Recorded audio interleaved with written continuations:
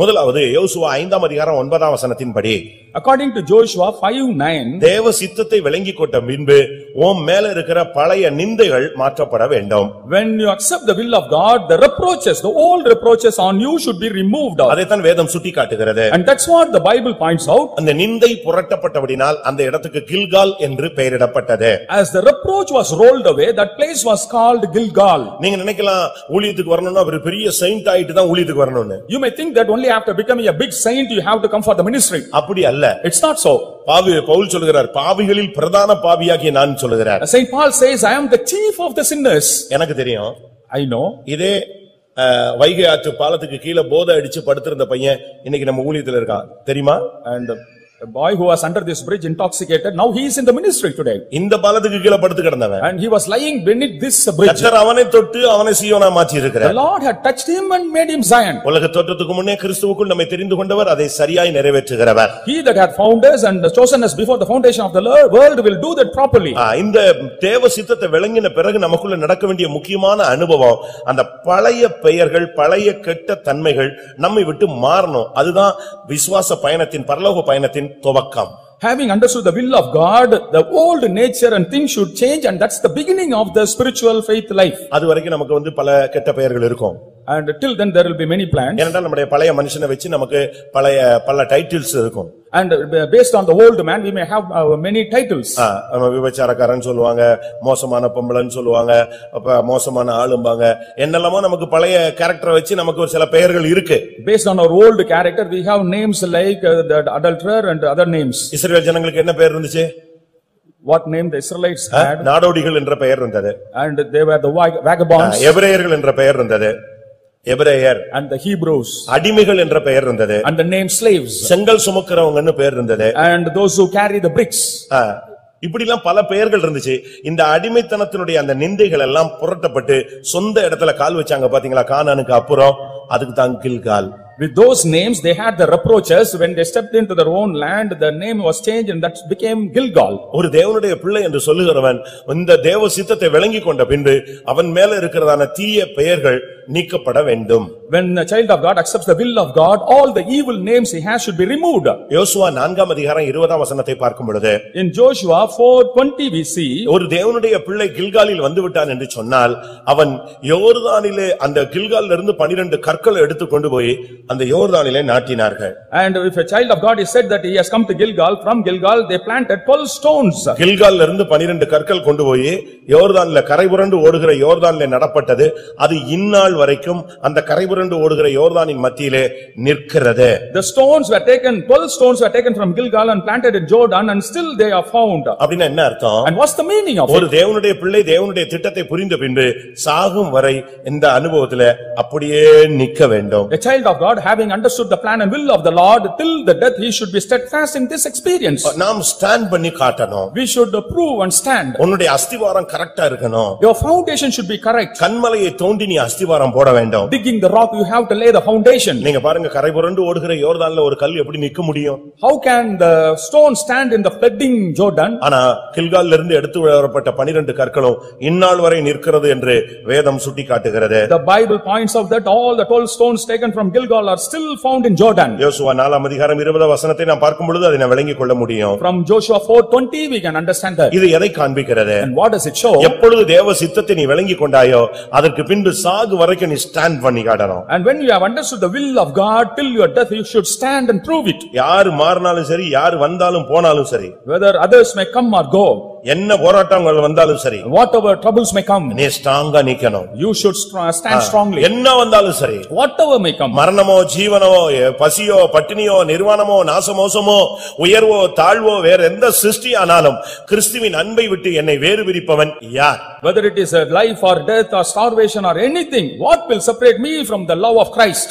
தேவ சித்தத்தை விளங்கின பிறகு அதுல ஸ்டாண்ட் பண்ணி நிக்கணும், உறுதியா நிக்கணும். Having understood the will of God, you should steadfastly stand in that. அதுல எந்த மாற்றம் வரவே கூடாது. And there shouldn't be any change in that. முதலாவது தேவ சித்தத்தை விளங்கிக் கொள்ளுங்க. First of all, understand the will of God. உங்களுடைய புத்தியை மாத்துங்க. And change your mind. அடுத்து ஸ்டாண்ட் பண்ணுங்க. And next you stand. நீங்க இருக்கிறதுல ஸ்டாண்ட் பண்ணி காட்டணும். Where you are, you stand in that. உனக்கு கொஞ்சம் பலன் இருந்தும் நீ என்னை மறுதலியாமல் இருக்கிறபடியால் நான் உனக்கு திறந்த வாசலை கட்டளையிடுவேன் கர்த்தர் சொல்றார். The Lord says, though you have a little strength and still you have not denied me, I will keep an open door before you. நீங்க ஒரு சின்ன காத்தடிச்ச உடனே நாணல் மாதிரி அசஞ்சற கூடாது. And even in a small breeze you should not move like a reed. ஒரு பிரசங்க வித்தியாசமாயிட்டுனா ஓடிர கூடாது. When the message is somewhat different, you should not run away. ஒரு ஊழியக்காரர் கோவிச்சிட்டாருனா ஓடிர கூடாது. If a worker gets angry immediately, you should not run away. அவள சொல்லுவான் கோழி மிதிச்சு என்ன செய்யாது குஞ்சு சாகாது சாக கூடாது. When the hen stamps on, the chick should not die. நீ உனக்குள்ள கிறிஸ்துவின் அன்பிலே உனக்கு ஒரு ஸ்ட்ராங்கான ஒரு தன்மை இருக்கணும். There should be strength in your love of Christ. வேலையில பிரச்சனை வரலாம். Problems may come in your job. பிரச்சனை வரலாம். Problems may come in your house. கிராமங்கள்ல பிரச்சனை வரலாம். And in the problems may சமுதாயத்துல பிரச்சனை வரலாம். in the society. சர்ச்சில பிரச்சனை வரலாம். Problems may come in the church. ஆனா நீயோ கில்காலில் எடுக்கப்பட்ட கல் நீ ஸ்ட்ராங்கா நிக்கணும். But you are a stone taken from Gilgal, you should stand firmly. எத்தனை பேருக்கு அப்படி நிக்க முடிந்தது? And I am not able to stand. பரலோகத்தின் பாதை என்று சொல்லுகிறது அசைந்து கொண்டிருக்கிற பாதை அல்ல. The path of the heaven is not the one that moves. நீ ஸ்டாண்ட் பண்ணி காட்ட வேண்டும். You should prove by standing. 1 Samuel 15:33 பார்க்கும் பொழுது In 1 Samuel 15:30 இந்த இடத்தில்தான் சாமுவேல் ஆகாகை துண்டித்து போட்டான். Only in this place Samuel cut Ahab into two. ஆகாக் என்கிறதான ஒரு அமலேக்கிய ராஜாவை கொன்று போட்ட இடம் இதுதான். This is the place where the king Amalekite king Ahab was killed. ஆகாக் என்று சொன்னால் பெரிய யுத்த புருஷன் என்று அர்த்தம். Ahab means a great warrior. இது பழைய மனுஷனுடைய ஒரு முடிவை காண்பிக்கிறது. This shows the end of the old man. தேவ சித்தத்தை விளங்கிட்ட பிறகு உனக்குள்ள போராட்டங்கள் வரக்கூடாது. போராட்டங்களை நீ துண்டிக்க வேண்டும். After understanding the will of God, the struggle should not come in you. You have to cut them. உன்னுடைய பழைய மனிதனை நீ கட்டுப்படுத்த வேண்டும். And you have to control your old man. நீங்கள் அதை வைத்துக் கொள்ள கூடாது. You should not keep that in you. சவுலுடைய விழுகைக்கு காரணம் அதுதான். And that was the cause for the fall of Saul. Saul அந்த ஆகாகை உயிரோடு வைத்திருந்தான். And Saul spared Ahab to live. தேவ சித்தத்தை விளங்கிட்ட பிறகு நீங்க ஸ்டெடியா நிக்கணும். Having understood the will of God, you should stand steadily. நான் திரும்பவும் சொல்றேன். I repeat. எப்போ தேவ சித்தத்தை விளங்கிட்டீங்களோ அதுல நீங்க கடைசி வரைக்கும் உறுதியாக யோர்தானில் நாட்டப்பட்ட கற்கள் போல நிற்க வேண்டும். When you have understood the will of God, like the stones planted firmly in Jordan, you should also stand. ஆகாகை நீங்கள் துண்டித்து விட வேண்டும். And you have to cut Ahab. அமலேக்கிய வல்லமைகளை நீங்கள் துண்டிக்க வேண்டும். And you have to cut all the powers of Amalekites. பாவத்தை நீ துண்டிக்க வேண்டும். And you have to cut the sin. நீ ஒரு சரியான துண்டித்தலை நீ கொண்டு வர வேண்டிய இடம் இதுதான். And this is the place you have to bring in the right cutting. நீங்க 10 மாசம் சுமந்து ஒரு பிள்ளையை பெற்றெடுக்கிறீர்கள். By carrying the child for 10 months, you bear the child. பிள்ளை பிறந்துட்ட பிறகு தொப்புள் கொடியை அறுக்க வேண்டும் என்று ஒரு சட்டம் இருக்கிறது, சத்தியம் இருக்கிறது, நியதி இருக்கிறது. When the child is born, the navel cord should be cut, and that is the truth and the law. இல்ல என் பிள்ளை நான் தான் பெத்தேன் நான் தான் வச்சுக்குவேன் சொல்லிட்டு நீங்க தொப்புள் கொடி அறுக்காம இருந்தா ஒன்னு குறிக்கப்பட்ட நேரத்துக்குள்ள நீ சாகணும் இல்லனா அந்த பிள்ளை சாகணும். If you do not cut the navel cord, sever that, both either you or the child should die. அதுபோல similarly தேவ சித்தத்தை விளங்கிக் கொண்டு இந்த கிறிஸ்தவ மார்க்கத்திலே தெய்வீகத்திலே நீங்கள் அடியெடுத்து வைத்த பின்பு துண்டிக்க வேண்டிய காரியத்தை நீங்க சிசர் பண்ண வேண்டிய இடத்துல பண்ணலன்னு சொன்னா என்னைக்காவது ஒரு நாள் உனக்கு ஒரு அசைவு உண்டாகும், தோல்வி உண்டாகும். Having understood the will of God and after coming into this fellowship, if you do not sever the things that have to be, and there will be problem. முதலாவது தேவ சித்தத்தை விளங்கிக் கொள்வது. First of all, understanding the will of God. நான் பரலோகத்தின் பாதையை உங்களுக்கு சொல்லிக் கொண்டு வருகிறேன். I am telling about the path to heaven to you. இரண்டாவது அவர்கள் பெத்தேல் என்ற இடத்துக்கு போனதாக இரண்டாம் வசனம் சொல்லுகிறது. The second verse says that next they went to the place called Bethel. எலியா சொல்லுகிறான் எலிசாவை பார்த்து நீ இங்கே இரு, கர்த்தர் என்னை பெத்தேலுக்கு போக சொல்லுகிறார். Elijah looking at Elisha said, tarry here, I pray the Lord tells me to go to Bethel. இவன் சொன்னான் என்னுடைய ஜீவனை கர்த்தருடைய ஜீவனை கொண்டு சொல்லுகிறேன், நான் உம்மை விட்டு பிரியவே மாட்டேன். He said, I will not leave thee, and I say this according to the life of the Lord. இப்ப தேவ சித்தம் அவனுக்கு புரிந்து விட்டது. Now he has understood the will of God. இப்ப ஸ்டடி ஆயிட்டான். And now he is steady. இப்ப இவனை ஃபாலோ பண்ண ஆரம்பிச்சிட்டான். Now he has started following him. என்றால் எடுத்துக்கொள்ளப்படக்கூடியவனோடு தான் எடுத்துக்கொள்ளக்கூடிய ஊழியம் செய்கிறவன் போக முடியும். And only with those who will be caught up, the one who does the ministry of to be caught up will go. இப்ப இவனும் பெத்தேலுக்கு பயணப்படுகிறான். Now he too journeys to Bethel. கில்காலில் இருந்து இரண்டு பேரும் பெத்தேலை நோக்கி பயணப்படுகிறார்கள். Both from Gilgal go towards Bethel. இப்ப பெத்தேல்ல இருக்கிறவங்க எல்லாம் என்ன சொன்னாங்க தெரியுமா? And what is said there in Bethel? இன்னைக்கு ஒரு சம்பவம் நடக்க போகுது உனக்கு தெரியுமான்னு கேட்டாங்க. And they asked, an incident is going to happen. உன்னுடைய எஜமான் இன்றைக்கு எடுத்துக்கொள்ளப்பட போகிறார். And your master is going to be taken up today. உன் கதை என்னன்னு தெரியுமான்னு கேட்டாங்க. Do you know about your story? They asked. பிரியமானவர்களே, இந்த மார்க்கத்துல பல क्वेश्चन உன்னை அடிக்கடி அவனை அதிரியப்படுத்துகிற கேள்வி சபைக்குள்ளே வரும். In this way in the church many questions will arise to discourage you. இந்த சபைக்குள்ளேயே உங்க கூட இருக்கிறவங்களே உன்னை டிஸ்கரேஜ் பண்ணுவாங்க. Even those who are in this church with you they will discourage you. இந்த டிஸ்கரேஜ் பண்ணவங்க வெளியாட்கள் கிடையாது, தீர்க்கதரிசிகளின் புத்திரர். And they are not ordinary people, they are the sons of the prophets. நீங்க இந்த மார்க்கத்துல வந்துட்ட பிறகு ஊழியக்காரங்களே உங்களை டிஸ்கரேஜ் பண்ணுவாங்க. Even after coming to this path even the workers will discourage you. நல்ல விசுவாசிகளே உங்களை டிஸ்கரேஜ் பண்ணுவாங்க. Even good believers will discourage you. ஆனா நீங்க என்ன சொல்லணும்? But what you have to say? மூணாம் வசனத்துல அவன் சொல்றான், எனக்கு தெரியும், நீ சும்மா இருன்னு சொன்னான். In the third verse he says that yeah I know it, hold ye your peace. இந்த மார்க்கம் எடுத்துக்கொள்ளப்படக்கூடிய மார்க்கம். ஆனபடினால நீங்க சொல்லணும், உங்களை டிஸ்கரேஜ் பண்றவங்கள பார்த்து எனக்கு தெரியும், நீ சும்மா இருன்னு சொல்லுங்க. And those who discourage you looking them you have to say that I know it and you keep quiet. நீ வராதே, போகாதே, நிக்காதே, உனக்கு முடியாது, நீ கடைசில வந்துருவே, இப்படி எல்லாம் சொல்லுவாங்க. They will say that it is not possible for you, you will come back. நான் ஊழியத்துக்கு வர்றதுக்கு முன்னால and before I come for என்னுடைய ஃபேமிலில எப்பமோ ஏதோ ஒரு எங்க அம்மா வழியில ஒரு ஆள் ஊழியத்துக்கு போயிருக்காரு. In my family, in my father's line somebody had gone to அம்மாவுடைய வழியில யாரோ ஒரு ஆள் போயிருக்காரு. In my mother's line somebody had gone to the ministry. நான் அவரை பார்த்தது கிடையாது. And I had not seen him. But அவர் ரொம்ப ஃபேமஸா இருந்திருக்காரு. And he was very famous also. கொஞ்ச நாள் கழிச்சு அவர் வெளிய போயிட்டாரு. After some days he had gone out. எனக்கு அதெல்லாம் தெரியாது, சம்பவம் தெரியும், பட் ஆள தெரியாது. I knew the matter but not the person. நான் ஊழியத்துக்கு வந்த பிறகு after I had come to the ministry இவர் வீட்டுக்கு போயிருக்காரு. He had gone to the house. அவன் பையன் ஊழியத்துக்கு போயிட்டான்னு கேள்விப்பட்டேன் அப்படினு இருக்காரு. I came to know that your son had gone to the house. அவன் ஒரே பிடிவாதமா போயிட்டான். And suddenly he went. நானே போயிட்டு வெளிய வந்திருக்கேன், உனக்கு தெரியாதா, திருப்பியே அவனை அனுப்புனேன்னு கேட்டிருக்காரு. I myself have come out and why did you send him? அவங்க சொல்லிருக்காங்க, அவன் எங்க நிக்கிற மாதிரியா இருக்கிறான், அவன் போயிட்டான். And he was not ready to stay here, he had gone. சரி பரவாயில்ல, போயிட்டான்ல, எல்லாத்தையும் பார்த்துட்ட பிறகு ஒரு 3 வருஷத்துல வெளிய வந்துருவான். And after seeing all things in 3 years he will come back, he said. எப்படி? இவர் ஒரு pastor. And he is a pastor. கடைசில எனக்கு சொன்னாங்க.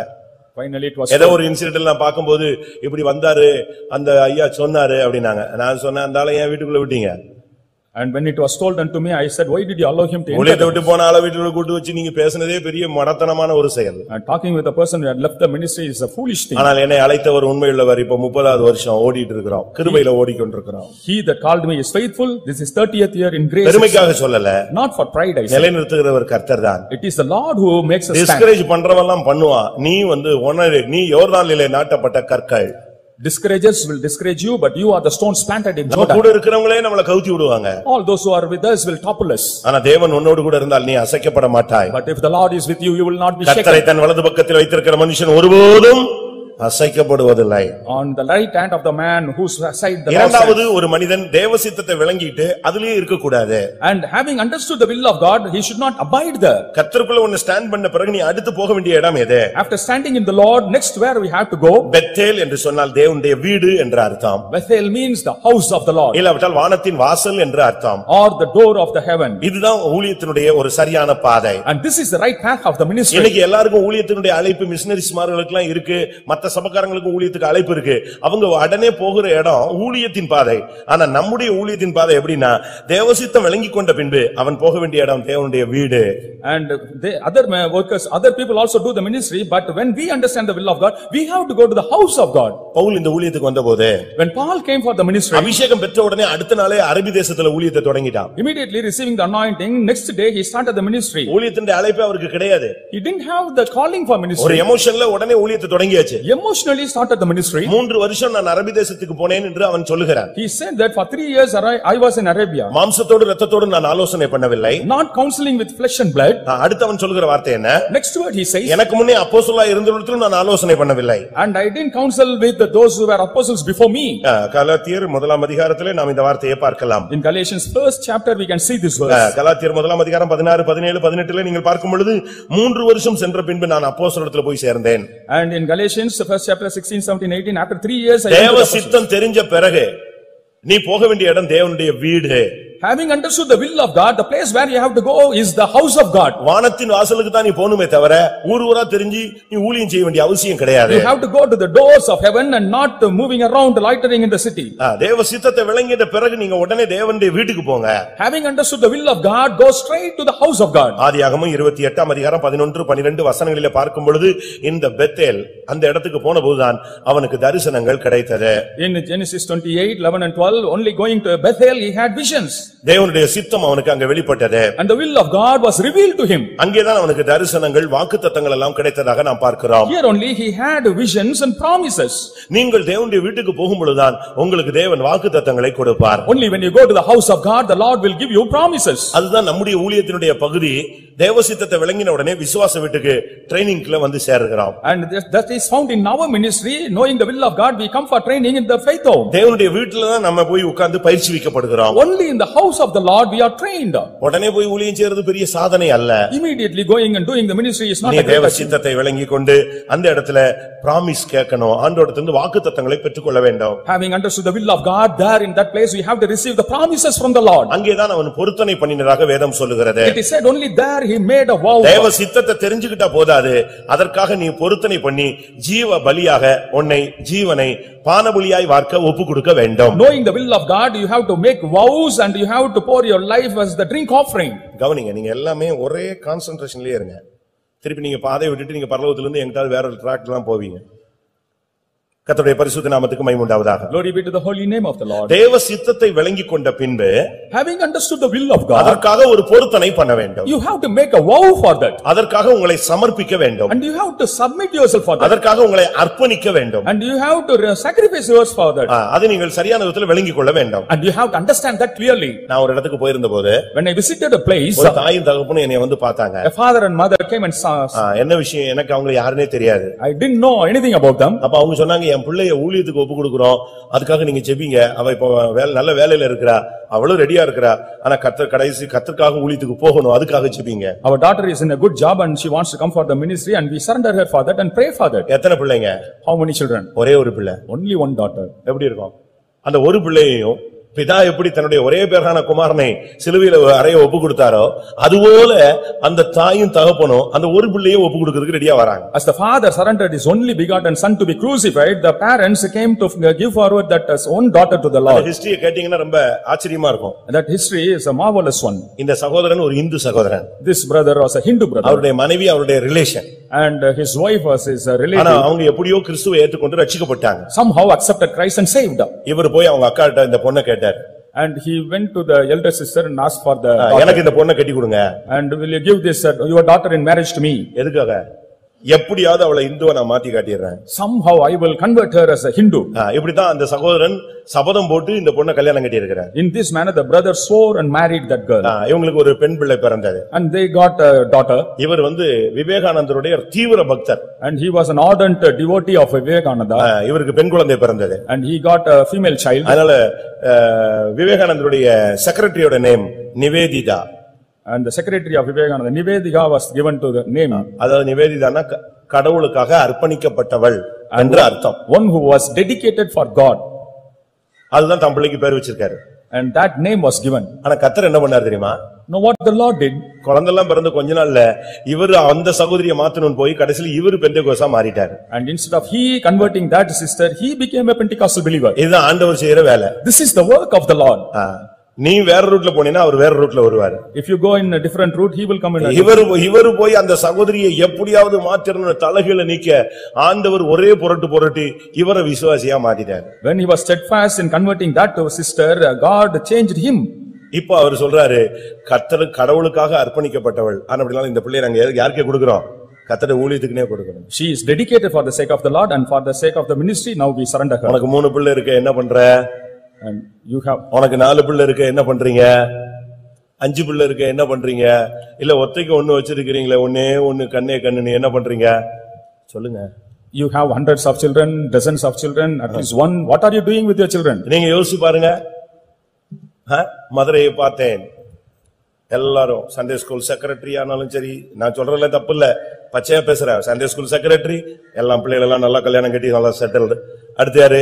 சண்டே ஸ்கூல் ஹெட் மாஸ்டர், பிள்ளைகளை கல்யாணம் கட்டி செட்டில், எல்லாமே settled.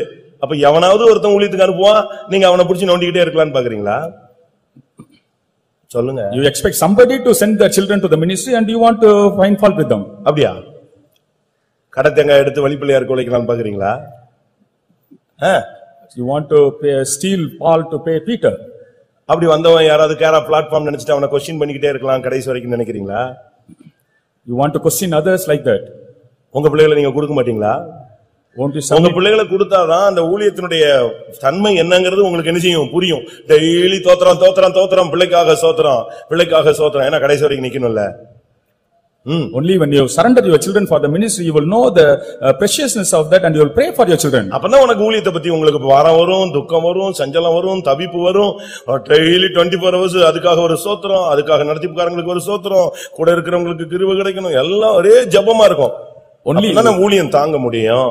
Only you will have the burden about the ministry and you will praise and pray for everybody involved in that. இந்த ஊழியத்துல தேவனுடைய திட்டத்தை புரிந்த பின்பு சுயாதீனமான ஊழியம் அல்ல, இது கர்த்தருடைய வீட்டுல வச்சு உன்னை தேவனுடைய வீடு, அது சபை, அது ஆதாரம், அதுல இருந்து நீ கட்டப்பட வேண்டியது அவசியம். Having understood the will of the Lord, you should be doing the ministry not independently but only in the house of the Lord. That is the support. வந்தா நிப்பாங்களா ஒரு question. And if they come, will they stand is a question. வந்தா நிக்கிறது நடக்கிறதெல்லாம் யார் வேலை? அவருக்குள் அசைகிறோம், அவருக்குள் பிழைக்கிறோம், அவருக்குள் நடக்கிறோம். Standing or moving, everything in Him. யாரும் நான் ஊழியத்துல சாதிச்சிருவேன் அப்படின்னு சொன்னாலாம் இல்ல, ஒண்ணுமே தெரியாதுன்னு நின்னுட்டு இருக்கிறான். And those who said that they would achieve something are not here, but only those who didn't know anything are standing. தாயின் தகப்பனை விட்டு அனாதையாக வனாந்தரத்திலே ஊளையிடுகிற வனாந்தரத்திலே கண்டுபிடிக்கப்பட்ட யாக்கோபு அங்கே வனாந்தரத்தில் கிடக்கும் பொழுது அவனுக்கு தரிசனம் கிடைத்தது. அந்த இடம் தான் Bethel. Jacob, when he was in the howling wilderness, leaving the parents, he had vision and that is called Bethel. அவனிடத்தில் சில காரியங்களை கர்த்தர் பேசினார். And there the Lord spoke to him certain things. பேசிட்டு ஒரு வார்த்தை சொன்னாரு. Having spoken, he said, நான் உனக்கு சொன்னதை செய்யும் அளவு நான் உன்னை விட்டு விலகுவதும் இல்லை, உன்னை கைவிடுவதும் இல்லை. I will never forsake thee nor leave thee till I fulfill what I have spoken to you. அவனை அழைத்தவர் உண்மை உள்ளவர், அவர் அப்படியே செய்வார் என்றுதான் பைபிள் சொல்லுகிறது. The Bible says he that calleth is faithful and he will do as it is. ஆதியாகமம் 28:15 பாத்தீங்கன்னா, in Genesis 28:15, நான் உனக்கு சொன்னதை செய்யும் அளவு நான் உன்னை கைவிட மாட்டேன். I will not leave thee till I have sworn. கர்த்தருடைய வீட்டுக்கு நீ பெத்தேலுக்குள்ள வந்துட்டேன்னு சொன்னா உன்னை கர்த்தர் ஒருபோதும் கைவிட மாட்டார். Having, if you are coming to Bethel, the Lord will never forsake you. நியாயாதிபதிகள் 20ஆம் அதிகாரம் 27ஆம் வசனத்தின்படி தேவனுடைய உடன்படிக்கை பெட்டி தேவனுடைய வீட்டில் தான் இருக்கிறது.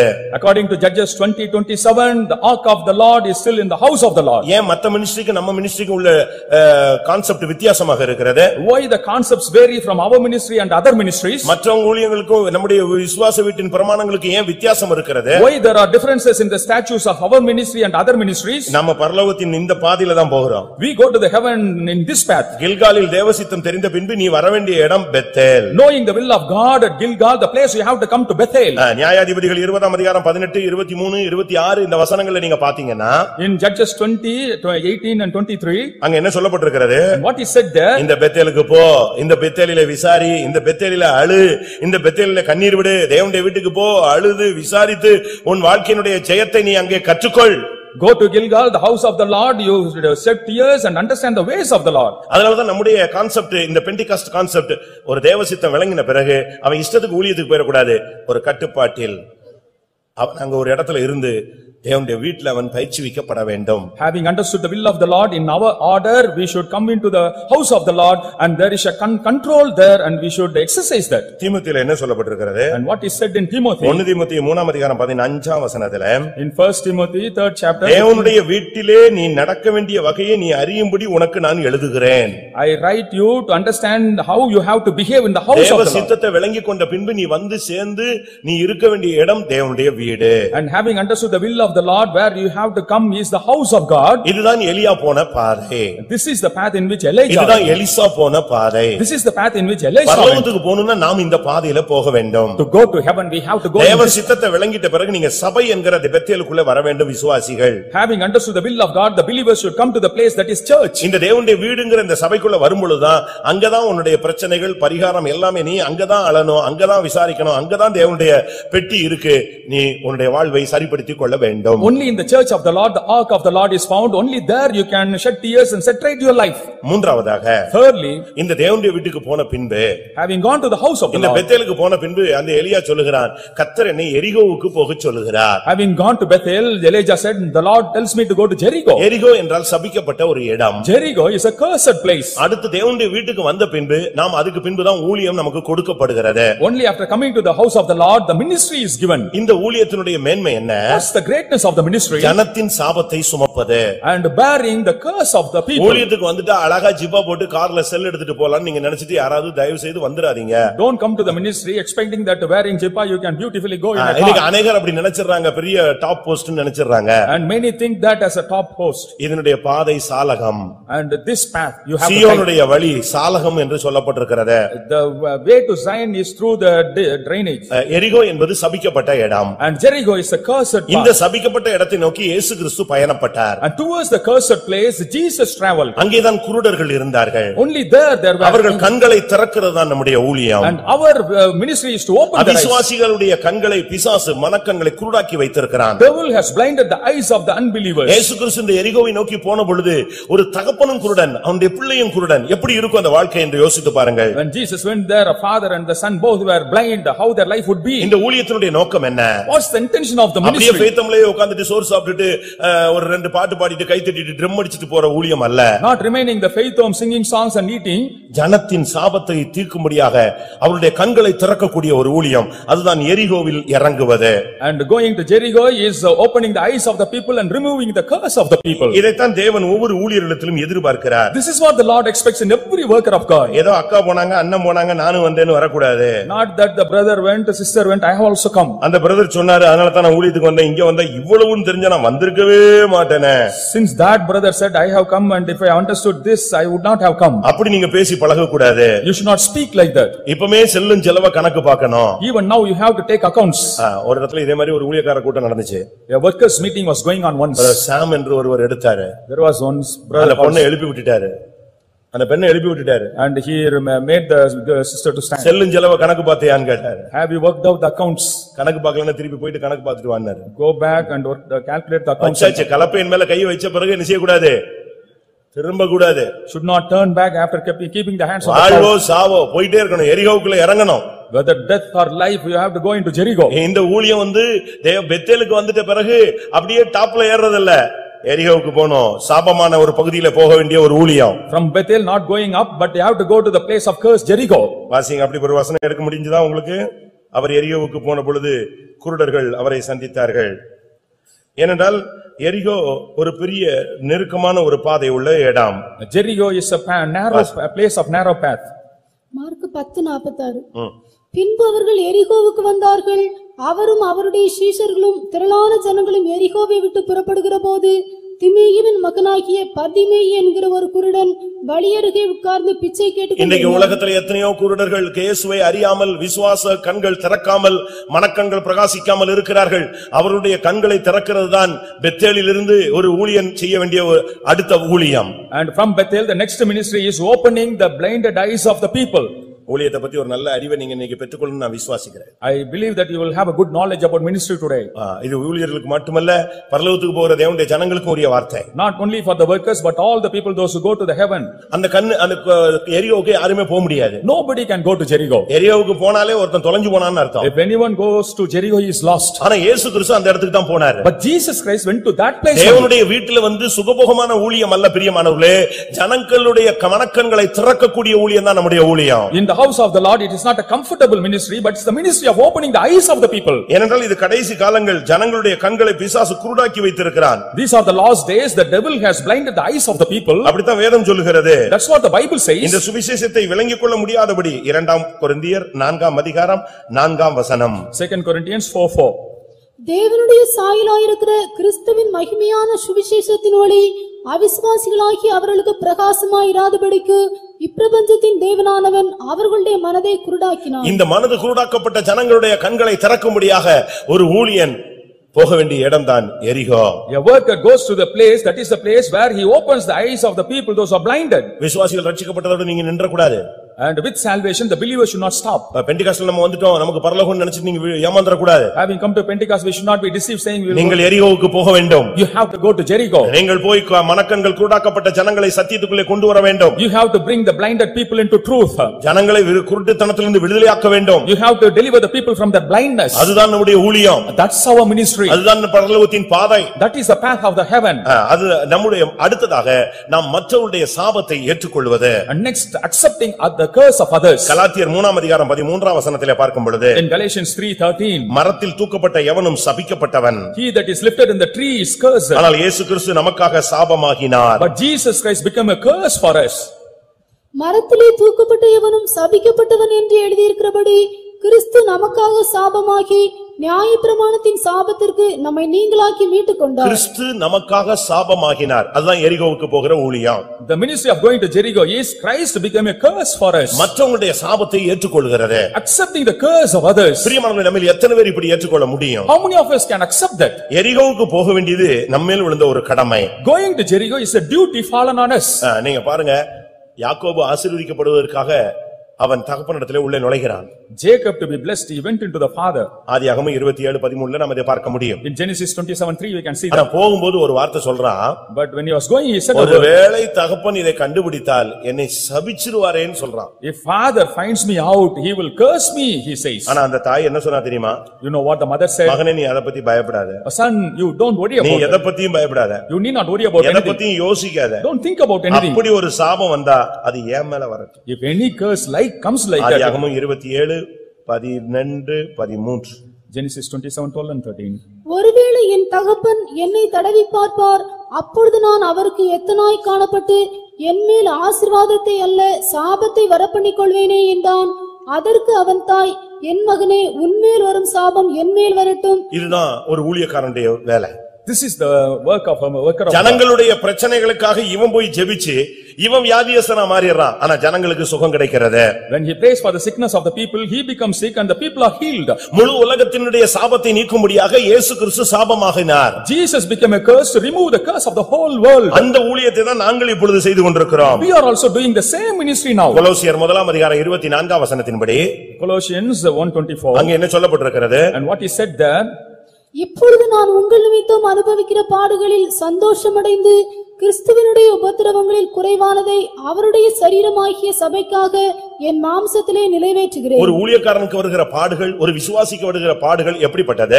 the sufferings that come to the worker of God and the believers are, இயேசு கிறிஸ்துவினுடைய உபத்திரவங்களில் குறைவானதை நாம் நிறைவேற்றுகிறோம். and which is behind the afflictions of Christ, we fulfill that. ஜனங்களுக்கு வருகிற போராட்டங்கள்ல நீங்க போய் உபவாசம் எடுக்கிறீங்க. And for the sake of the troubles of the people, you fast. ஜனங்களுடைய பிரச்சனைகளுக்காக நீ முழங்கால் போடுகிறாய். For the sake of the problems of the people, you ஜனங்களுடைய வறுமையை நீக்கும்படியாக நீங்கள் ஜெபிக்கிறீர்கள். to remove the poverty of the people, you pray. ஜனங்களுடைய விமோசனத்துக்காக விழித்திருந்து போராடுகிறீர்கள். For the salvation of the people, you wake and pray. ஜனங்களுடைய ரட்சிப்புக்காக காலையில அதிகாலையில் எழுந்து தேவனை நோக்கி கூப்பிடுகிறீர்கள். For the salvation of the people, early morning you cry unto the Lord. இது எல்லாம் ஜனத்தினுடைய சாபத்தை நம்மேல் ஏற்றுக்கொள்ளுகிற ஒரு ஊழியம். This is the ministry accepting the curse of the people on இதுதான் us. உண்மையான சத்தியம் பிரியமானவர்களே. And this is the right truth. இயேசு கிறிஸ்து இதைத்தான் செய்தார். Jesus Christ did the same. ஜனத்தினுடைய சாபங்களை ஏற்றுக்கொள்ளும்படியாக சிலுவையை சுமந்தார். Accepting the curses of the people, he bore the cross. ஒருவன் பெத்தேலுக்கு வந்தால் மட்டும் போதாது. It's not sufficient if you come to அவன் Bethel. எரிகோவுக்குள்ளே வர வேண்டும். You should come to Jericho too. எரிகோவுக்குள்ள வந்தாதான் குருட்டாட்டம் உள்ள ஜனங்கள் பார்வையடைந்து இயேசுவை தரிசிப்பார்கள். Only in Jericho the blinded people will have vision and see Jesus. நம்முடைய ஜீவனையே பலியாக சிலுவையில தொங்கவிட்டு ஜனத்தின் சாபத்தை அவர் ஏற்றுக்கொண்டார். He hung his life on the cross and accepted the curse of the people on him.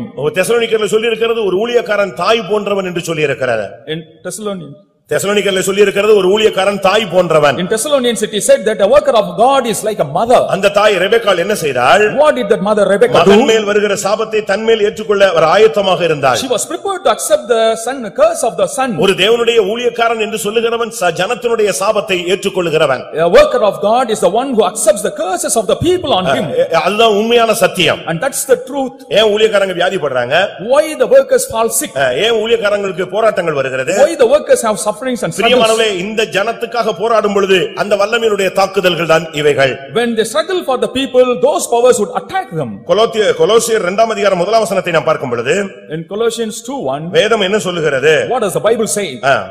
உங்களுக்காகவும் லவோதிக்கேயாவில் இருக்கிறவர்களுக்காகவும் சரீரத்தில் என் முகத்தை காணாதிருக்க மற்றெல்லாருக்காகவும் மிகுந்த போராட்டம் எனக்கு உண்டென்று நீங்கள் அறிய விரும்புகிறேன். உங்களுக்காக லவோதிக்கேயாவில் இன்னும் முகத்தை காணாத எத்தனை பேருக்கு நான் ஜெபிக்கிறேனே, அது நிமித்தம் எனக்கு மிகுந்த போராட்டம் உண்டு என்று நீங்கள் அறிய விரும்புகிறேன். And I want that you should know that I have a great conflict because of you and many people whose face I have not seen. ஒரு ஆட்டுக்குட்டியை தாவீதினுடைய ஆட்டு மந்தையிலிருந்து ஒரு ஆட்டுக்குட்டியை ஒரு சிங்கம் பிடித்துக் கொண்டது. A lion caught a lamb in the flock of David. அதை பிடித்து அதை விடுவிக்க அவன் முற்பட்ட பொழுது அந்த வல்லமை அவன் மேல் பாய்ந்தது. When he struggled to deliver that power attacked him.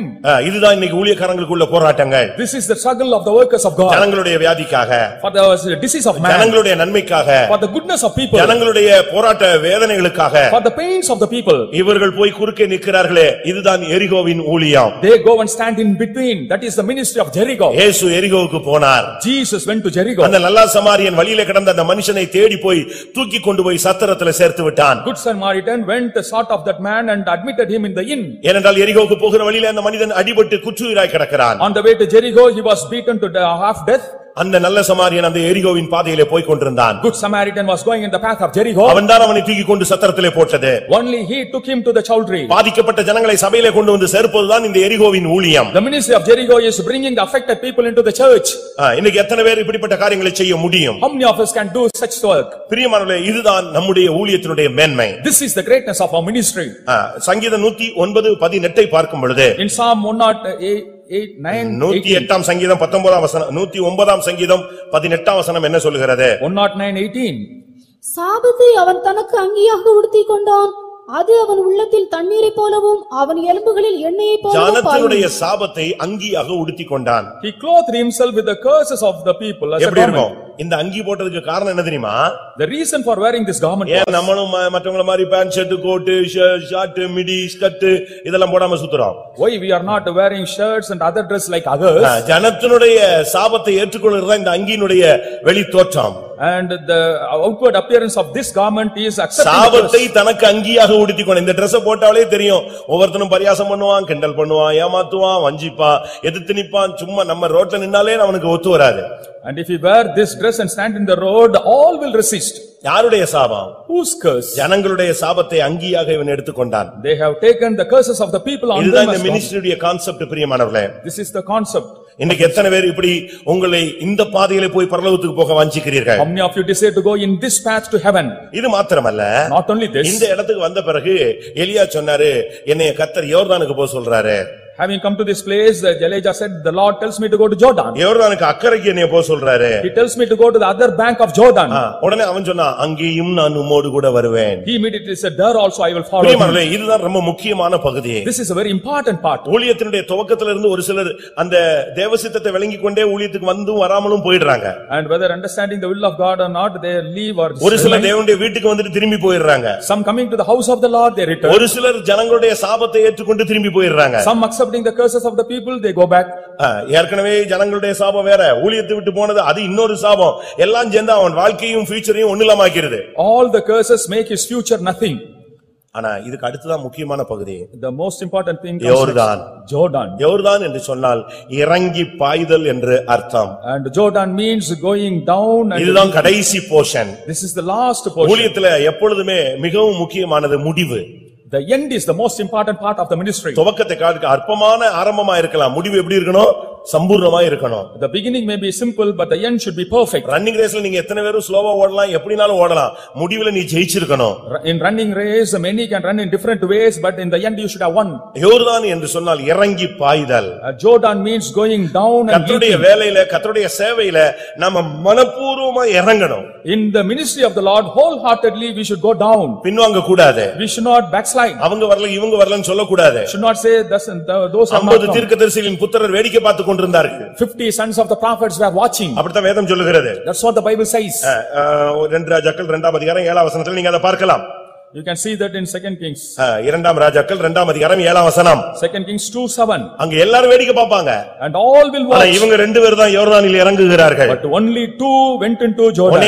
அநேகர் வேடிக்கை பார்த்துட்டு இருப்பாங்க. ஆனா நீ இதற்காகவே இந்த வேலைக்குள் வந்தேன் என்று இயேசுவை போல வர வேண்டும்.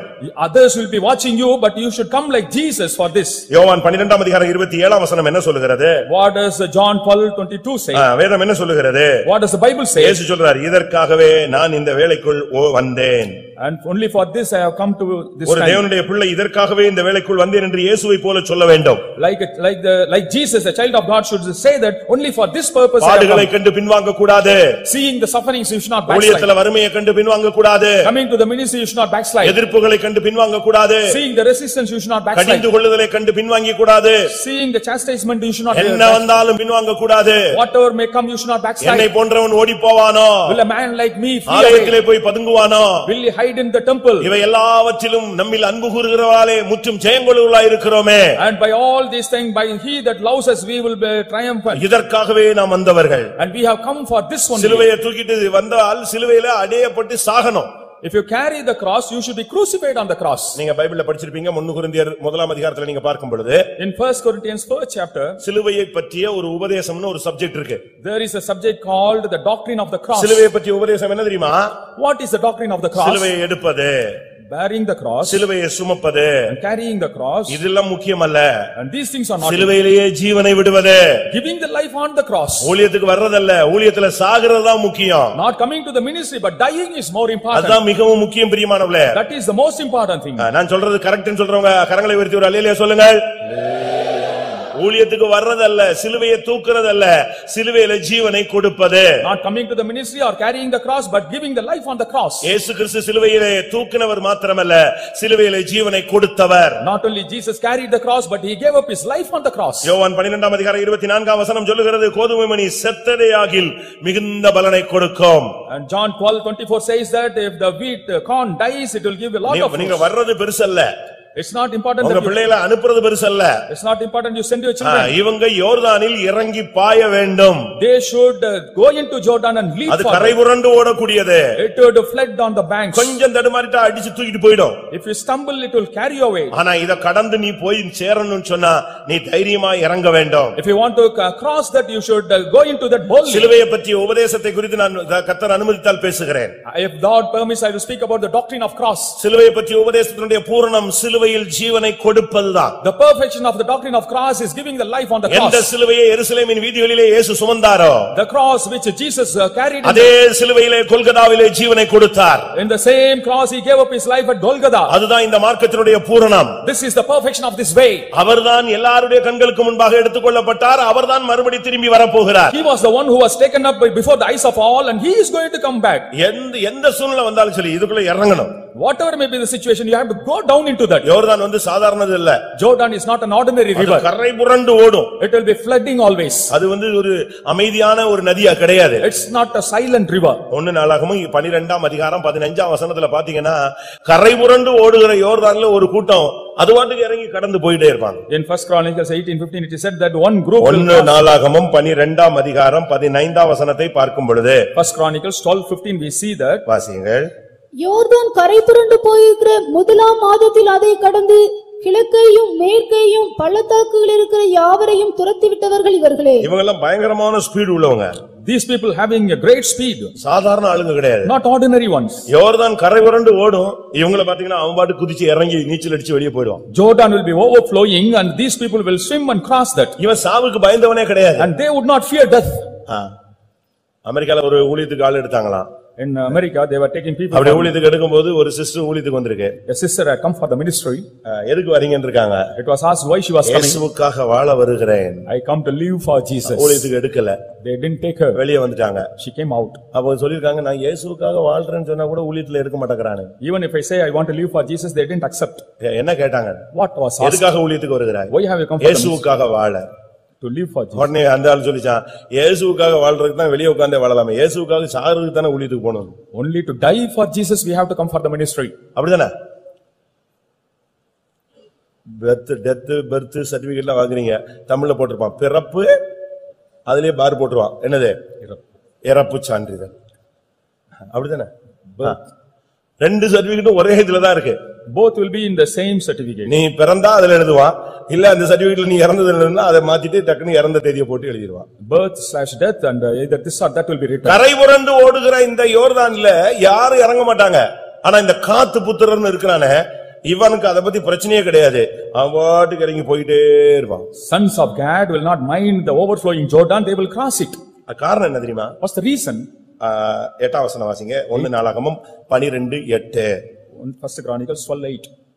காத்தீரில் பரிசையையும் ஈட்டியும் பிடித்து சிங்க முகம் போன்ற முகமும் மலைகளில் இருக்கிற வெளிமான் வேகமும் போன்ற வேகமும் உள்ளவர்களாயிருந்து. எப்படி இருந்தாங்க தெரியுமா? அவங்க சிங்கம் போன்ற முகம். They were having the face of the lions. சிங்க முகம் போன்ற முகம். அடுத்து என்னது? வெளிமான்களை போல வேகம் உள்ளவர்கள். Swift as the rose. அவங்க ரொம்ப ஃபாஸ்டான ஆளுங்க. They would be very fast. ஆண்டவருக்காக வந்தவங்க, அதனால தைரியமா இறங்குவாங்க. சாவோ வாழ்வோ இறங்கி போயிட்டே இருப்பாங்க. They had come for the Lord, whether death or birth. They would. இந்த ஊழியத்துக்கு வந்துட்ட பிறகு யோசிக்க கூடாது. After coming to the ministry, you should not think நான் அங்க போக மாட்டேன், இங்க போக மாட்டேன், அப்படி இருக்க மாட்டேன், உட்கார மாட்டேன், நிக்க மாட்டேன், நடக்க மாட்டேன். அப்ப வரவே கூடாது. I won't do this or that. If you say so, you should not come at all. இதுக்குள்ள வந்துட்ட பிறகு ஆர்டர் விழுந்துச்சுன்னா போயிட்டே இருக்கணும். After coming here, when the order comes, you have to go. அப்படி அல்ல ஆண்டவனே அப்படினா லோத்தாய் மாறி விடுவாய், லோத்தின் மனைவியாய் மாறி விடுவாய், லோத்தின் பிள்ளையாய் மாறி விடுவாய். If you say it's not so, Lord, you will become Lot, his wife and his children. அப்படி அல்லங்கற சப்ஜெக்ட் வந்துட்டாலே ஊழியக்காரன் அன்னைக்கு தன்னுடைய டிக்னிட்டியை விட்டுட்டான்னு அர்த்தம். If the worker says it's not so, Lord, then he has lost. ரெடியா இருக்கணும். You should be ready. இப்ப நீங்க பாருங்க, யுத்தம் நடக்குது, பிளைட் எல்லாம் கிளம்பும், டேங்க் கிளம்பும், எல்லாம் கிளம்பும். அவங்க அந்த நம்பர் சொன்ன பிறகு நான் போக மாட்டேங்க அப்படின்லாம் சொல்லிட்டானா கொன்னுடுவான். அடுத்த செகண்ட் அவன் பிளைட் கிளம்பி போயிட்டே இருக்கணும். At the time of war, the flight should be ready, and when the order is given, they should be ready to flee. இந்த மார்க்கம் வந்து கிறிஸ்துவுக்காக நல்ல போர்ச்சேவகனாய் தீங்கு அனுபவிக்கிற மார்க்கம். And this is the way in which we should be good warriors for Christ. ஆனா இந்த உலகத்துல இதுக்கு பிரதிபலனே கிடையாது. But in this world there is no reward at all. இந்த உலகத்துல இந்த ஊழியத்துக்கு எந்த பிரதிபலனும் கிடையாது. In this world and for this ministry no reward. பரலோகத்துல மட்டும் தான் கிடைக்கும். Only in the heaven we can get. நீங்க கல்யாணத்துக்கு கட்டலாம், அந்த புருஷனுக்கு துணி துவைச்சு கொடுக்கலாம். ஆனா இங்க வந்து துணி துவைக்கிறதுக்கு அங்க துணி துவைக்கிறதுக்கு வித்தியாசம் இருக்கிறது. There is difference between washing clothes here and there at home. கல்யாணம் கட்டின பிறகு அங்கே சமையல் பண்ணலாம், அந்த சமையலுக்கு இந்த சமையலுக்கு வித்தியாசம் இருக்கிறது. அந்த சமையலுக்கு உங்களுக்கு ஒரு புடவை கிடைக்கும், இந்த சமையலுக்கு சியோன் கிடைக்கும். And for that cooking you will have a saree, but for here இக்கால பாடுகள் இனி ஒரு மகிமைக்கு ஒப்பிடத்தக்கவைகள் அல்ல. The present sufferings cannot be compared to the glory to come. அதுல நீ படுற பாடுகளுக்கு எல்லாம் உலகத்திலேயே அடி, உலகத்திலேயே போராட்டம், உலகத்திலேயே எல்லாம் பிரதிபலன். ஆனா இதுக்கு இங்க ஒண்ணுமே கிடையாது. என்ன நீ நல்ல ஊழியம் செஞ்சாலும் சீப் ஒன்னு தான் சொல்லுவாங்க. பரலோகத்துல மட்டும்தான் அவர் மட்டும்தான் பிரதிபலன் கொடுப்பாரு. And here your ministry will not be much accepted. Only in the heaven he will give the reward. இங்க புகழ் கிடையாது. No praising. ரொம்ப நல்லா பாடிட்டீங்க, ரொம்ப நல்லா பண்ணிட்டீங்கன்னு சொல்லவே மாட்டாங்க. என்ன சொன்னாலும் நான் ஒரு இடத்துல என்னைய சென்னையில சாட்சி சொல்ல விட்டாரு பாஸ்டர் கேசி வர்கீஸ் அவர்கள். Pastor K.C. Varghese allowed me to give a testimony in Chennai. நான் சாட்சி சொன்னதை கேட்டு அழுதுட்டாங்க ஒரு சிலர்லாம். And some people even cried after சாட்சி சொல்லிட்டு இருக்கும்போது எல்லாம் உச்சி ஐயோ இவ்வளவு பாதையான்னு. And even when the testimony was going on, they were சாட்சி all முடிஞ்சு moved. கீழே வந்தா இவர் என்னைய பிடிச்சி என்னடா சாட்சி நான் போய் உட்கார் போ அந்த வாரத்துல உட்காரு அப்படின்ட்டாரு. And after the testimony he food me. அடுத்த வாரமா அவரது மறுபடியும் என்னை தான் அனுப்பி விடுறாரு. And next time also திருப்பி நான் சாட்சி சொல்லி முடிச்சா ஜனங்கள் எல்லாம் பயங்கரமா பீச்ல எல்லாரும் அதிசயமா நிக்கிறா. இவர் முடிஞ்சிட்டு என்ன சொன்ன நான் உன்னைய போட்டி ஏத்தி விட்டேன் பாரு போய் உட்காரு அப்படின்ட்டு. உடைக்கிறதா இந்த ஊழியம். And this ministry is breaking. உடனே இறங்கின உடனே மாலை போட மாட்டாங்க. Immediately they will not garland. அது இண்டிபெண்டன்ட்ல இங்க கிடையவே கிடையாது. இருக்கிற மாலையை புடுங்கி விட்டுருவான். சொல்லுங்க, நீங்க பயப்படாம சொல்லுங்க, எல்லாரும் கேக்குறாங்க. கர்த்தருடைய பரிசுத்த நாமத்துக்கு மகிமை உண்டாவதாக. Glory be to the name of the Lord. இது உடைக்கிற மார்க்கம். This is the way in which we break. உன்னை உருவாக்குற மார்க்கம். And the way that makes you. இந்த ஊழியத்துக்கும் மத்த ஊழியத்துக்கும் உள்ள டிஃபரன்ஸே இதுதான். And this is the difference between this ministry and other ministry. எனக்கு ஒரு சபை கொடுத்தாங்க. They gave me a church. First in charge. First in charge. ஒரு 25 பேர் இருந்தாங்க அந்த சர்ச்சில. Some 25 members were there. நானும் அடிச்சு பிரசங்கம் பண்றேன். And I was also thrashing and giving message. முடிஞ்சிருச்சு. It was over. அடுத்த நாள் காலையில elders prayer. Next morning the elders prayer. அவர்தான் என்னைய வளர்த்தாரு. அதனால அவர் என்னைய உடைக்கிறதுக்கு அவருக்கு உரிமை இருந்துச்சு. He was the one who brought me up and he had the right to break me too. அவர்தான் தூத்துக்குடி பஸ் ஸ்டாண்ட்ல வந்து என்னைய பஸ் ஏத்தி விட்டாரு ஊழியத்துக்கு. Pastor KC Varghese. Pastor K.C. Varghese, he saw me off at Toothukudi. அதனால அவர்தான் என்னைய வந்து மெட்ராஸ் வந்த உடனே அசிஸ்டன்ட் அவ போட்டுருக்காங்க. நான் உன்னை இன்சார்ஜ் ஆக்குறேன்னு அடுத்த வாரமே இன்சார்ஜ் ஆக்கி விட்டாரு. And from assistant he made me an in-charge in Madras. Incharge ஆகி ஃபர்ஸ்ட் வாரம் முடிச்சிட்டு நாங்க வந்து நின்னா எல்டர்ஸ் பிரேயர்ல என்னைய எழுப்பி விட்டாரு. In the elders prayer he made me stand. எப்படி இருந்துச்சு கூட்டம்? How was the meeting? நல்லா இருந்துச்சு பாஸ். It was good. எவ்வளவு பேர் வந்தாங்க? How many came? 25 பேர் வந்தாங்க. 25. பிரசங்கம் பண்ணியா? Did you give message? ஆமா பாஸ். Yes. எவ்வளவு காணிக்கை கிடைத்தது? How much offering you received? எனக்கு அப்பதான் யாவுமே வந்துச்சு. காணிக்கை நானும் திருப்பி தான் யோசிச்சு பார்த்தேன். அப்போ நான் சொல்றது 87. அதனால ₹1 தான் அன்னைக்கு ஒரு விசுவாசி கொடுத்திருந்தேன். அது ரொம்ப ஏழ்மையான சபை. கரெக்டா ₹1. And one believer had given me 1 rupee, it was in 87. நான் சொன்ன ₹1 கிடைச்சது pass. I said I got 1 rupee. உன் பிரசங்கத்துக்கு ₹1 தான் mark ரேட்ன்றாரு. The value of your message is just 1 rupee, he said. சரி ₹1 போச்சே, ஆனா கணக்குல போகாம ₹1 வந்துச்சு. நான் எதுக்கு இதை சொல்றேன்னா, அவங்க அப்படித்தான் கொண்டு போனாங்க. இப்ப அப்படி இல்ல, இப்ப லேசா தொட்டுட்டா போதும், எல்லாம் டச் மீ நாட் தான். And today it's only touch me not. தொட்டால் சினிங்கிகள். All touch me not. அதனாலதான் வரும்போது சிங்கமுகமா வரணும்னு சொல்றோம். கழுகுகளைப் போல வேகமா, வெளிமான்களைப் போல வேகமா வந்தாதான் இந்த யோர்தான்ல துணிஞ்சு இறங்க முடியும். Only with the face of lion, if you come as rose, we can go into Jordan. இதுதான் பரலோகத்தின் பாதை. This is the path to heaven. இந்த பாதையில தான் எலியாவை கர்த்தர் கொண்டு போனார். The Lord took Elijah only in this path. இது ஒரு பாதை. This is a path. இந்த ஊழியங்கிறது பாடுகள் நிறைந்ததுதான். This ministry is full of sufferings. ஏன் பாடுகள் நிறைந்தது? Why it's filled with ஏன் suffering? ஊழியக்காரங்க வியாதிப்படுறாங்க, ஏன் விசுவாசிகள் வியாதிப்படுறாங்கன்னு கேக்குறாங்க. ஏன் இது கூட இன்னும் உனக்கு புரியலையா? இந்த பாடுகள் தான மகிமையை கொடுக்கிறது. And only this path of sufferings gives us glory. அவரோடு கூட பாடுபட்டால் அவரோடு கூட ஆளுகையும் செய்வோம். If we suffer with him, we will also rule and reign with him. நீங்க ஞானஸ்நானம் எடுத்திருப்பீங்க. You would have taken baptism. ஆனா சீயோனுக்கு எருசலேமுக்கு போணும்னா இன்னொரு ஞானஸ்நானம் இருக்கு. But go to Zion and Jerusalem, you have to take another baptism. அது என்ன ஞானஸ்நானம்? And what is that baptism? லூக்கா 12ஆம் அதிகாரம் 50ஆம் வசனம் வாசிச்சு பாருங்க, அங்க ஒரு ஸ்நானம் இருக்கு. In Luke 12:50 it is said, இயேசு கிறிஸ்து எடுத்த ஸ்நானம். the baptism Jesus had. ஆகிலும் நான் முழுக வேண்டிய ஒரு ஸ்நானம் உண்டு, அது முடியும் அளவும் எவ்வளவோ நெருக்கப்படுகிறேன். நான் முழுக வேண்டிய ஒரு ஸ்நானம் உண்டு, அது முடியும் அளவு நான் எவ்வளவோ நெருக்கப்படுகிறேன். அதுதான் இயேசு கிறிஸ்துவினுடைய பாடுகளின் பூரணம். And there is a baptism which I have to take until it is completely. நீங்க இந்த சபைக்குள்ள வந்துட்ட பிறகு வரும்போது உங்களுக்கு இளைப்பாறுதலை நாங்கள் வாக்கு பண்ணுவோம், வந்த பின்பு மகிமையை வாக்கு பண்ணுவோம். When you come at the time we will promise rest, but later we will promise glory. அதுக்கு வழி பாடுகள். And the path to that is மற்ற பாடுகளினாலே கீழ்ப்படிதலை கற்றுக்கொண்டு அவர் பூரணராய் கடந்து போனார். And by the sufferings he learned obedience and became perfect. ஏன் இந்த ஊழியத்தில் இவ்வளவு பாடுகள் நீங்க நினைக்கலாம்? You may think why is sufferings in the way? அது ஒரு ஞானஸ்நானம். That's a baptism. அந்த ஞானஸ்நானத்தை நீ எடுக்க வேண்டியது அவசியம். You have to take that baptism. ஏன் நமக்கு இந்த உலகத்துல அதிகமான பாடுகளை மறுபடி தேவன் அனுமதிக்கிறார்? Why the Lord permits sufferings again and again? முதலாம் பேதுரு 4ஆம் அதிகாரம் முதல் 2 வசனங்களை பார்க்கும் பொழுது, In 1 Peter 4 first 2 verses, மாம்சத்தில் பாடுபடுகிறவன் பாவங்களை விட்டு ஓய்ந்திருப்பான். He that suffers in the body, he பாவங்களை விட்டு ஓய்ந்திருக்கத்தக்கதாகத்தான் கர்த்தர் உன்னையும் என்னையும் பாடுகளின் வழியிலே கொண்டு போகிறார். To rest from sin, the Lord takes us through the path of suffering. இதுல என்ன சம்பவம் நடக்கிறது பிரியமானவர்களே? You know what happens here? இந்த யோர்தானை எப்படி கடப்பது? How to cross this Jordan? இப்ப நம்ம விசுவாசிகள் பிள்ளைகளை அனுப்பாம இருக்கிறதுக்கு ஒரே கேள்வி, இவங்க கடைசி வரைக்கும் நிப்பாங்களா, இது போய் சேர்ந்துருவாங்களா அப்படின்னு ஒரு பயம். The believers are hesitant because they have the fear whether they will go up to the end. பிள்ளைகளுக்கு அந்த பயம் இருக்கு.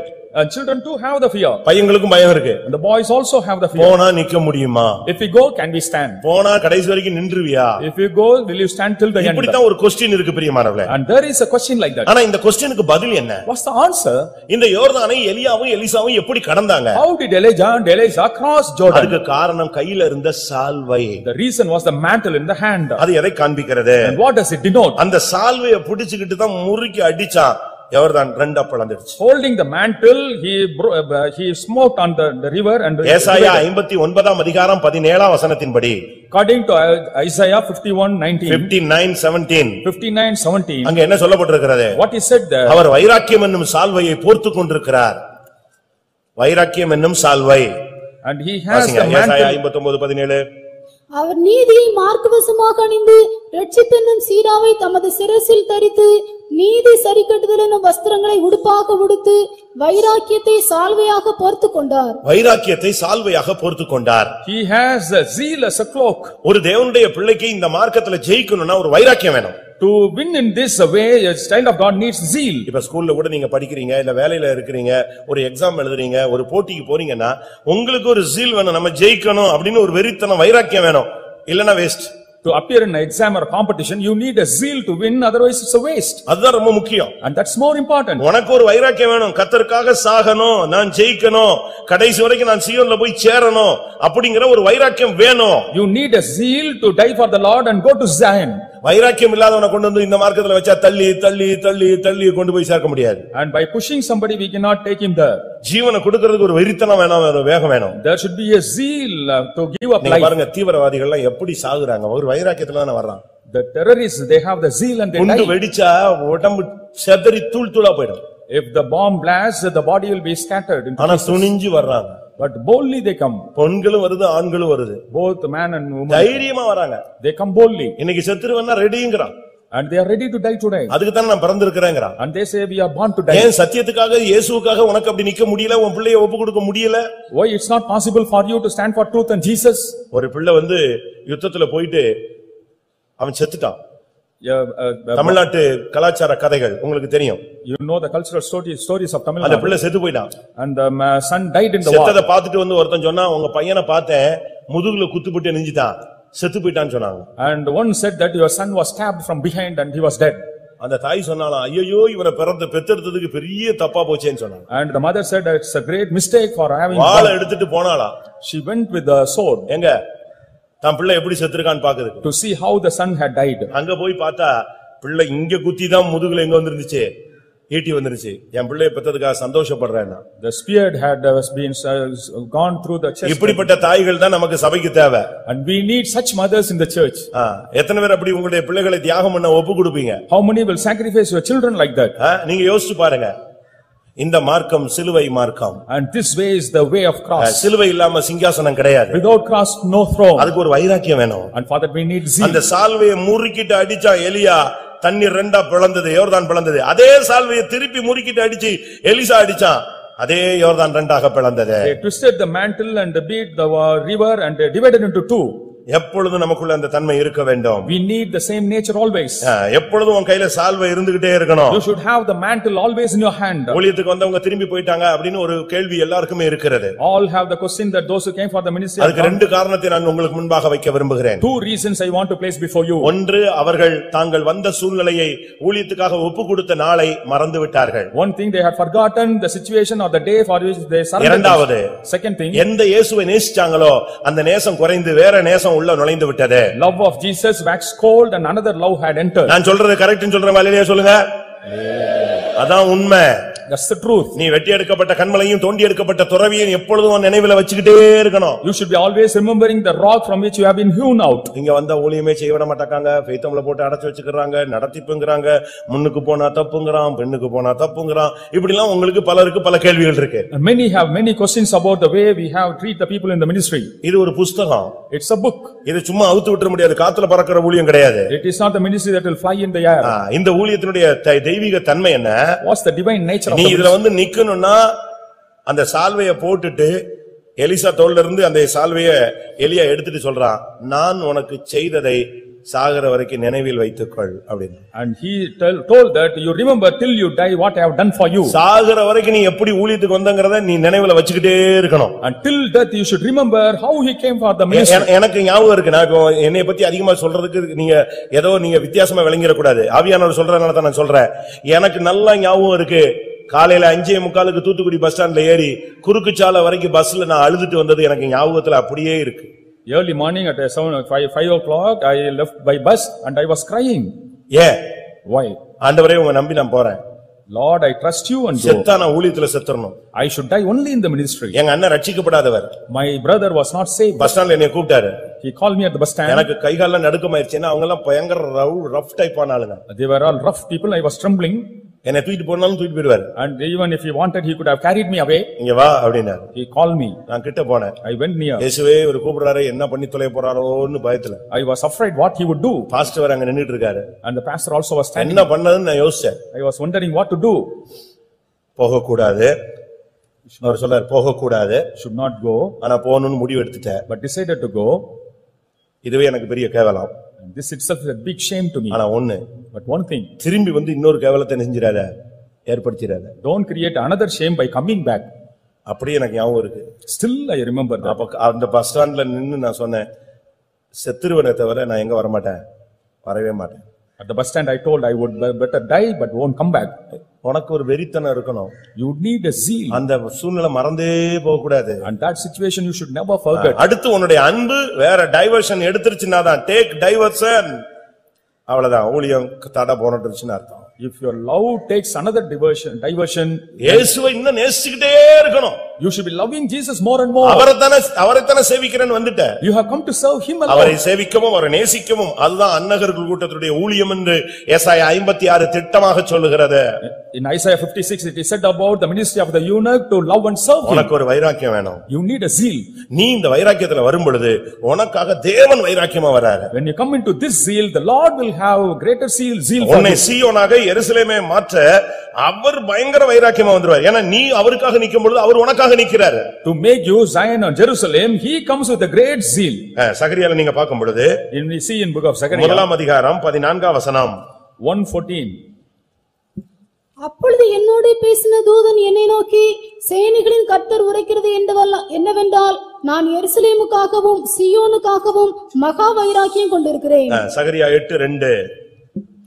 நான் சீயோனுக்காக கடும் வைராக்கியம் கொண்டேன், அதற்காக மகா உக்கிரமான வைராக்கியம் கொண்டேன். நீங்க வைராக்கியமா வரும் பொழுது தேவன் அதை விட வைராக்கியமா உனக்காக உக்கிரமான வைராக்கியமாய் உன்னை சீயோனாய் எருசலேமாய் மாற்ற வல்லமையாய் இறங்கி வருவார். When you come with the jealous, the Lord will have greater jealousy more than you. நீ ஒரு மனுஷன், மண்ணான மனுஷன், நீ தேவனுக்காக ஜீவனை கொடுக்கும் பொழுது தேவன் உனக்காக ஜீவனை கொடுப்பார். When you, the man of dust, ready to give the life for the Lord will give his life for you. இந்த யோர்தானை கடந்த பொழுதுதான் சுழல் காற்று சுத்துனது, ஏறி போய்விட்டான். When they crossed Jordan, there was the whirlwind and he was carried. பரலோகத்துக்கு போகணும்னு ஆசைப்பட்டீங்கன்னா இதுதான் வழி. And when you want to go to the heaven, this is the only way. அதை விட்டுட்டு நம்ம இஷ்டத்துக்கு இருந்துட்டு நம்ம பரலோகத்துக்கு போகலாம்னு நினைச்சிர கூடாது. And leaving this, we cannot try to go in our own way. எல்லாரும் கண்களை மூடுவோம். Let's all close our eyes. பரலோகத்தின் பாதை உங்களுக்கு தெளிவாக்கப்பட்டிருக்கிறது. The path of heaven is clearly given to you. நீ உன்னை கற்புள்ள கன்னிகையாக நிறுத்த நாங்கள் போராடி கொண்டிருக்கிறோம். We are struggling to present you as a chaste virgin. உன்னை சீயோனாக எருசலேமாய் மாற்ற தேவன் போராடி கொண்டிருக்கிறார். The Lord is wrestling to change you, New Jerusalem. உன்னை அழைத்த தேவனுக்காக நீ என்ன செய்திருக்கிறாய்? What have you done for the Lord who called you?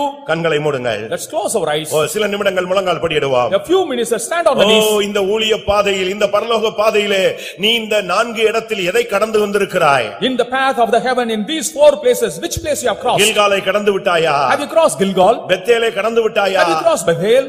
நீ எரிகோவை கடந்து விட்டாயா? Or have you crossed Jericho? யோர்தானை கடந்து விட்டாயா? Have you crossed Jordan? அப்படியானால் இன்னும் சில நிமிடங்கள், சில நாட்களிலே, சில மாதங்களிலே நீ சுழல் காற்றிலே போக வேண்டிய ஒரு நபர். If it is so, you are a person who will be carried in the whirlwind in a short moment. இதுதான் எடுத்துக்கொள்ளப்படக்கூடிய மார்க்கம். This is the way in which you will be caught up. எல்லாரும் கண்களை மூடுவோம். Let's all close our eyes. ஆமென். முழங்கால் படியிடுவோம். Let's stand on the knees. ஆண்டவரே, நீர் என்னை அழைத்து கொண்டு வந்தீர். Lord, only you called me. உன்னுடைய கடந்த கால வாழ்க்கையில உள்ள தோல்வியை பார்க்காதே. Don't look at the failures of the past. கடந்த கால வாழ்க்கையில உள்ள எழுப்புதலை பார்க்காதே. Don't look at the revival of the past. நான் அப்படி செஞ்சேன், இப்படி செஞ்சேன், ஆண்டவர் எனக்கு அது செஞ்சார், இது செஞ்சார், இந்த பழைய கதையே பேசி waste ஆக்கிடாத. Don't waste your time speaking about the old stories. இல்ல எனக்கு முடியல, நான் தோத்துட்டேன், நான் பின்மாறிட்டேன், இந்த பழைய தோல்வியின் கதையவே பாடாத. Don't be singing about the songs of defeats and failures. Past is past. Past is past. எல்லாத்தையும் தூரத்துக்கு போடுங்க. Throw away everything. இதோ கர்த்தர் உனக்கு புதிய பாதையில உன்னை கொண்டு வருகிறார். The Lord brings you into a new path. அவருக்கு அற்புதம் செய்வது எளிது. And it's easy for him to do உன் miracles. பலவீனத்தை நீக்குவது எளிது. Easy to remove your பலன் weakness. உள்ளவனுக்காகிலும் பலனற்றவனுக்காகிலும் அவருக்கு உதவி செய்யறது அவருக்கு லேசான காரியம். It is an easy thing for him to help those who are weak or ஆனால் strong. இன்றைக்கு உன்னை சுழல் காற்றிலே எடுக்கிற பாதையை உனக்கு போதித்துக் கொண்டிருக்கிறார். But today he is preaching you about the path to world. இன்றைக்கு உன் ஓட்டம் முடிந்தால் நீ மகிமையிலே இணைய வேண்டும், அந்த பாதையை உனக்கு சொல்லிக் கொடுக்கிறார். If you complete the race, you should go to glory, and that path he teaches முதலாவது you. தேவனுடைய திட்டத்தை புரிந்து கொள்ளுங்கள். First of all, understand the plan of the Lord. நிந்தைகளை புரட்டி போடுங்கள். And roll away your reproach. கர்த்தருக்குள்ளே உங்களை ஊன்ற கட்டுங்கள்.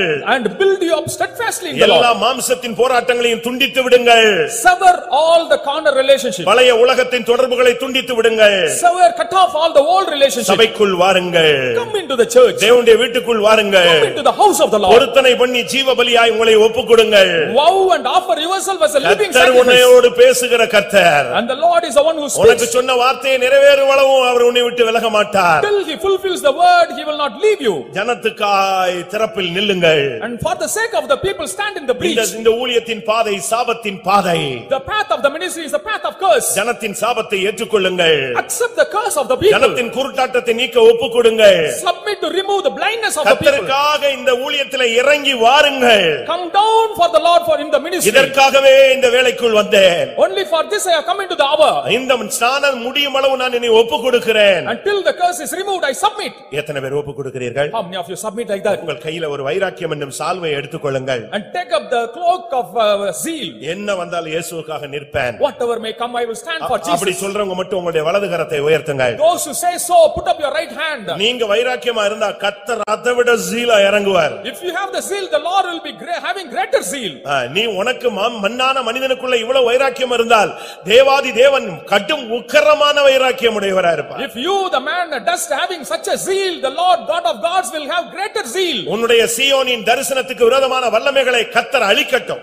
Let the Lord destroy all the powers that come against the vision of Zion. உன்னுடைய எருசலேமின் பயணத்துக்கு தடையாய் இருக்கிற வல்லமைகளை கர்த்தர் தகர்க்கட்டும். Let the Lord destroy all the powers that are hindrances to the journey in Jerusalem. எத்தனை பேர் கர்த்தருக்காக வைராக்கியம் அணிக்க போறீங்க? How many of you are going to be zealous for the Lord? சால்வையை பிடித்துக் கொள்ளுங்கள். Hold on to the mantle. உனக்கு முன்பாக இருக்கிற யோர்தான் உனக்காக வழி விடும். And Jordan will give way for you. இயேசுவுக்காக ஜீவனை கொடுக்க ஒப்புக் கொடுங்கள். And submit to give the life for Jesus. Amen. Hallelujah. Hallelujah. இந்த கூட்டம் இன்னும் சில நிமிடங்கள்ல முடியும். This meeting will come to an end in a few ஆனா minutes. அதுக்கு முன்னால உன் கையில சால்வை வர வேண்டும். And before that in your hand you will have the mantle. நீங்க விசுவாசிகளாக இருக்கலாம். You may be believers. ஊழியர்களாக இருக்கலாம். Or workers. புதிய நபர்களாக இருக்கலாம். Or newcomers. கர்த்தர் இன்றைக்கு உனக்கு ஒரு கிருபையை தரப் போகிறார். Today the Lord is going to give you a ஒரு grace. வல்லமையை தரப் போகிறார். Going to give a power. ஒரு வைராக்கியத்தை தரப் போகிறார். Going to give a zeal. உன் கையில ஒரு சால்வையை தரப் போகிறார். Going to give a mantle in your hand. வாழ்க்கையில வருகிற எல்லா யோர்தானையும் நீ பிளந்து கடந்து போக வேண்டும். You have to divide all Jordan and cross that. அதற்குரிய அபிஷேகம் இறங்கட்டும். Let the anointing for that descend. அதற்குரிய வல்லமை இறங்கட்டும். Let the power come down for that. உன்னை பலப்படுத்துகிறவர் கிறிஸ்துவாய் இருக்கட்டும். Let it be Christ who strengthens you. விக்கரா யா ராசா கலண்டே ரிபிகதுனா நியா ராசா தபானியா ரா திபியானா ரபா ஏக்கரப கத்தினா பல கத்தினா பகத்தினா தினா தினா.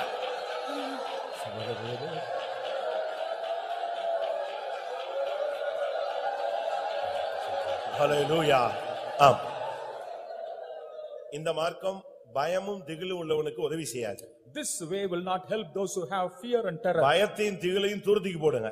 You throw away your fear and terror. நான் திரும்பவும் சொல்றேன். I repeat. நீங்க இயேசுவுக்காக நின்னு பாருங்க, முழு பரலோகமும் உனக்காக நிற்கும். You stand for Jesus, the whole heaven will then stand for you. எத்தனை பேர் விசுவாசிக்கிறீங்க? How many of you believe that? நீங்க ஆண்டவருக்காக நிக்கும் பொழுது தெய்வம் சும்மா இருப்பாரா? When you stand for the Lord, will the Lord keep quiet? நீ ஒரு அடி எடுத்து வைத்தால் உனக்காக தேவன் 1000 அடி எடுத்து வைப்பார். If you take one step for your sake, the Lord will take 1000 steps. அந்த பலன் இப்பொழுது இறங்கட்டும். Let that power come on. கர்த்தாவே நான் உமக்காய் நிற்பேன். Oh Lord, I will stand for you. ரேபாலா கத்னா Bania ரேகபாலா துனா பானா ஓ சிடபக்கரா பக்கத்னா பானியா. ஆம். இந்த ஊழியம் ஒரு புனிதமான ஊழியம். This ministry is a holy ministry. இது ஒரு பலியான ஊழியம். It's a ministry of sacrifice. இந்த பலியின் சிந்தை இல்லாவிட்டால் இதை செய்ய முடியாது. And without the mind of sacrifice we cannot carry out the ministry. பலியின் சிந்தை உள்ளவர்கள் மாத்திரமே இந்த ஊழியத்தை செய்ய முடியும். Only those who have the mind of sacrifice can carry out the ministry. அந்த பலியின் சிந்தை அந்த மரியாளுக்கு இருந்தது. Mary had that mind of sacrifice. அதனால் தன்னுடைய பிள்ளையை அப்படியே பலிபீடத்தில் வைத்தாள். That's why she kept her children on the altar. அந்த பிள்ளை நொறுங்கி தொங்கிக் கொண்டிருந்தது. And the child was broken and hanging. ஆனாலும் அந்த திட்டத்துக்கு தன்னை ஒப்பு கொடுத்தாள். Even then she submitted for that plan. அந்த மார்க்கத்தில் தான் நாம் இணைக்கப்பட்டிருக்கிறோம். And we are also come into that way. ஆமென். இந்த கூட்டம் முடிய போகிறது. And this meeting is going to come to an end. இந்த மார்க்கத்தில் நீங்கள் எந்த இடத்தில் வந்திருக்கிறீர்கள்? In this way where you have come. நீ கில்காலில் இருந்தால் பெத்தேலுக்கு வா. If you are in Gilgal, come to Bethel. பெத்தேலில் இருந்தால் நீ எரிகோவுக்கு வா. If you are in Bethel, you come to Jericho. எரிகோவில் இருந்தால் நீ யோர்தானுக்கு வா. If you are in Jericho, you come to Jordan. கையில் சால்வையோடு வா. Come with the mantle in your hand. வைராக்கியம் என்னும் அஞ்சையோடு வா. With the desire for zeal you come. ரிபக்கரா பக்கத்துடபலா கத்துடபானியா விக்கரமனம் துடிபிக்கனா.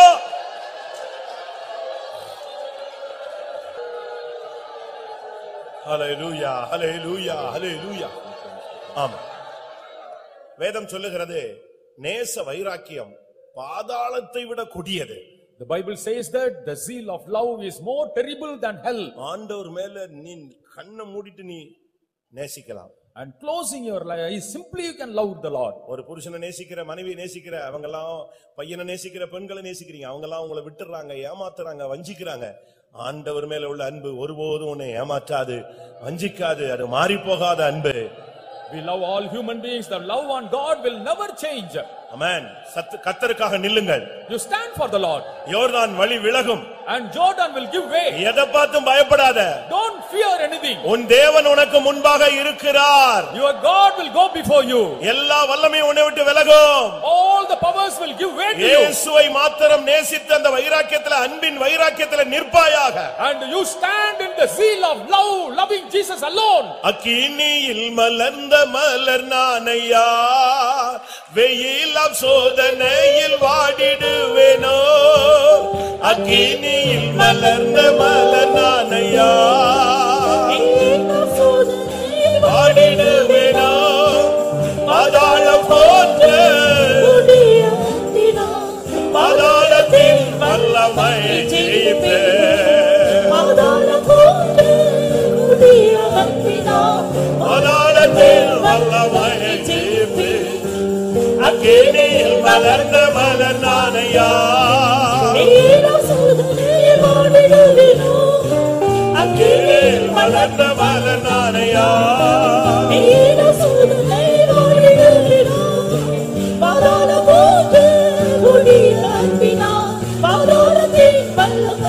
Hallelujah. Amen. இயேசுவின் அன்பினால் ஜெயிப்பாய். மலர் நானையா, வாடிடுவேனோ.